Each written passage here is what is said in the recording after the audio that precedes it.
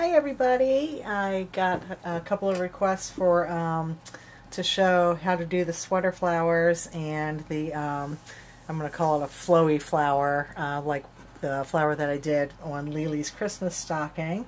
So I'm going to start with the sweater flowers, but first, Happy New Year everybody! Hope everybody had good holiday season and are now in recovery mode after all that hectic pace. So for the sweater flowers, it's these that I had done before that I showed. You're going to start with a sweater, cut circles. I mean, they're super easy. You're just going to go around. It would help to have my fabric scissors on the desk. Here we go. Okay, so you're just going to go around the circle and put in 5 slits. Don't cut all the way to the center. And they don't have to be perfectly measured or perfectly straight. I don't use a template to cut the circles or to do this part. You just kind of eyeball it. And you do that for several. I already have a few done because I'm never sure exactly how many I'll need. But then I go around and just round off all those corners. I'll go through and do it one way first so I don't have to change my angles trying to get both corners of each petal at the same time. I'm just rounding it off again, doesn't have to be perfect. And then I flip it over so that I can just do the same thing in the same direction. It's just easier for me. So just rounding those off some. I actually just spent the last 2 days cleaning my room so I can actually walk. Got enough floor space where I was able to vacuum, and now I'm putting stuff on the floor. It's fun. Okay. So you're just going to do several little petals like that, whatever size you want. This is one of the thinner weight sweaters that once I start to layer them up, they're still going to sit flat. So put a little bit of glue in the center and then offset your petals when you lay it down. Squish it in there, and you can see how flat that is. Nothing to it. You might want to keep it flat. You might not. I like a little dimension on my flowers. So what I do from here is one petal at a time. I don't think there's going to be any way to do this without my arm being in the way. Glue gun, left-handed, danger. So put a little bit of glue down here, and then I actually pinch the petal into the glue so that it raises up and has some dimension. And I do that going all the way around. Glue strings, no fun. So I'm pinching that in to the glue. And I'll try to hold this one up and see if I can do it so that you can see better. So I have it in there, and I'm just pinching the petal into the glue. And you can see how they're staying up and not laying flat anymore. And that's what it looks like in the center, where you can see where it's been pinched. And just keep going around doing that.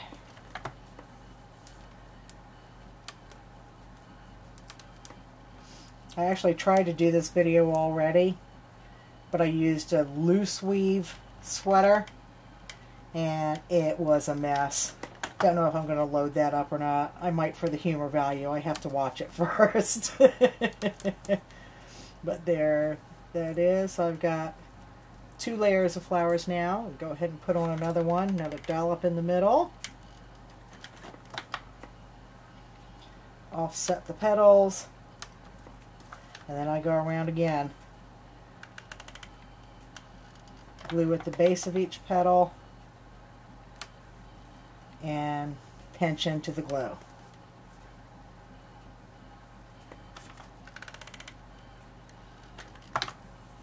Getting glue strings everywhere.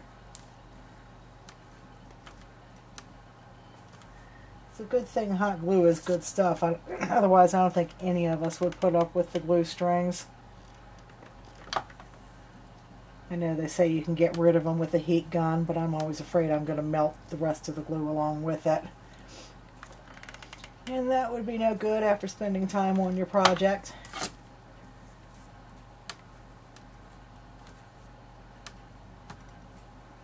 And one more petal to pinch.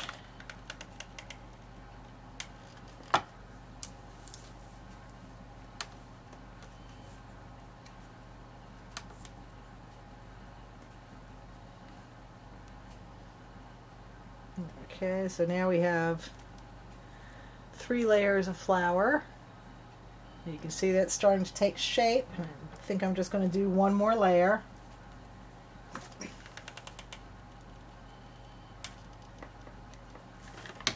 Glue in the center.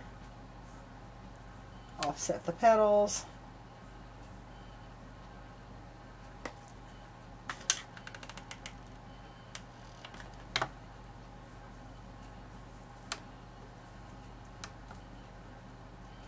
Pinch. This is actually a good flower to work on if you have some frustration. Somebody's been irritating you and you just want to pinch the daylights out of them. Take it out on your flower.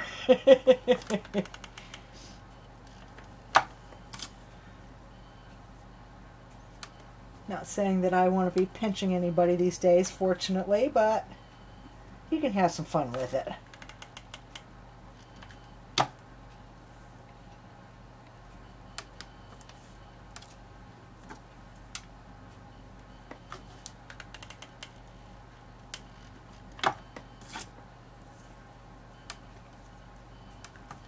Okay, and somehow I'm not quite sure how, but my bottom layer is a lot bigger than the rest of it. I don't remember that happening, so I think I'm going to do this from the back side. Try this and just squish it in a little bit.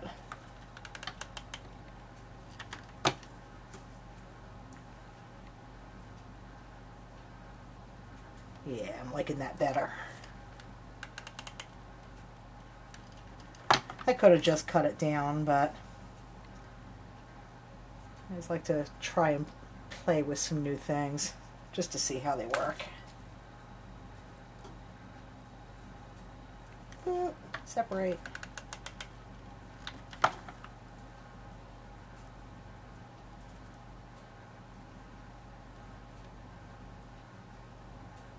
And one more.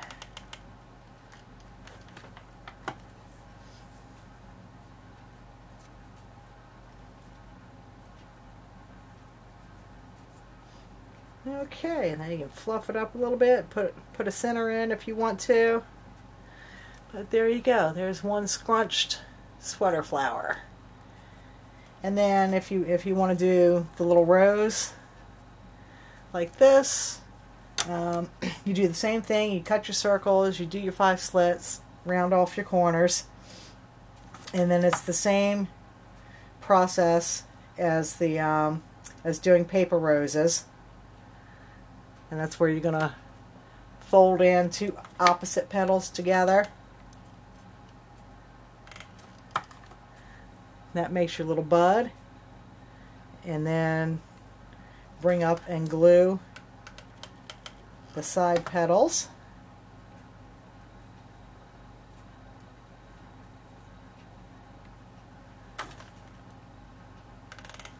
And this first one always takes more time than getting the rest of the petals on it.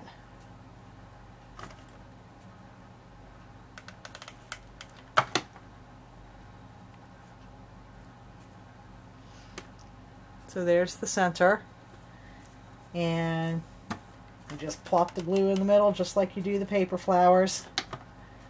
Try to offset where you position it. Set it down in there. And then just glue your petals up.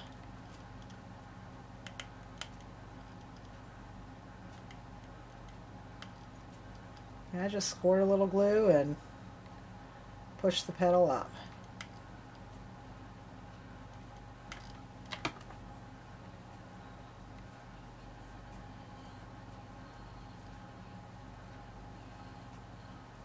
Okay, so there you have that now, and I'm going to add one more layer to this, I think. And the size of it depends on what size you start your circles with. So you can make them as small as you want or as big as you want. But I do like how these thin sweaters seem to work out pretty well for doing the roses.